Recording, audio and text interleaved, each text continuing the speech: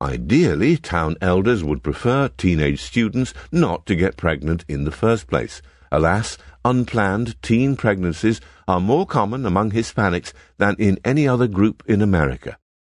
Alas is an exclamation like, oh, or wow, but instead you say alas.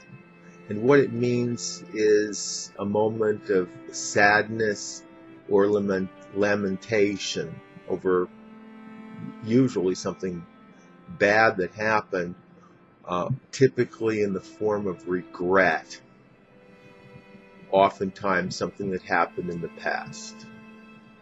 It can also express sorrow, disappointment, and woe, and it can also express regret about the future too.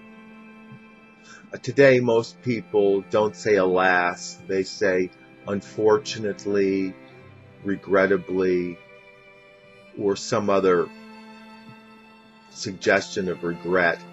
Alas is considered to be a little bit old-fashioned.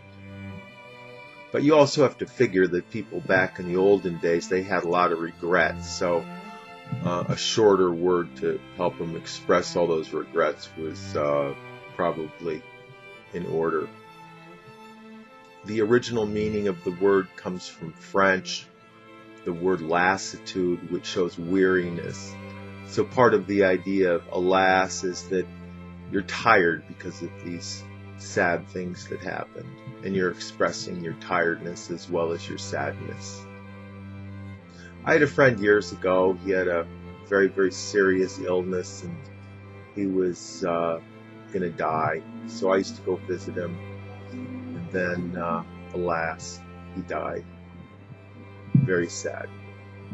A few weeks ago, I went on this interview with this company that I really liked, and I was really psyched. I really wanted to work for these people real badly. And then wrote them a thank you letter, and they never even called me back. I was really hoping that they would call me back for a second interview, but alas, they never called me back. Ideally, town elders would prefer teenage students not to get pregnant in the first place. Alas, unplanned teen pregnancies are more common among Hispanics than in any other group in America. ESL-fullsteamahead.com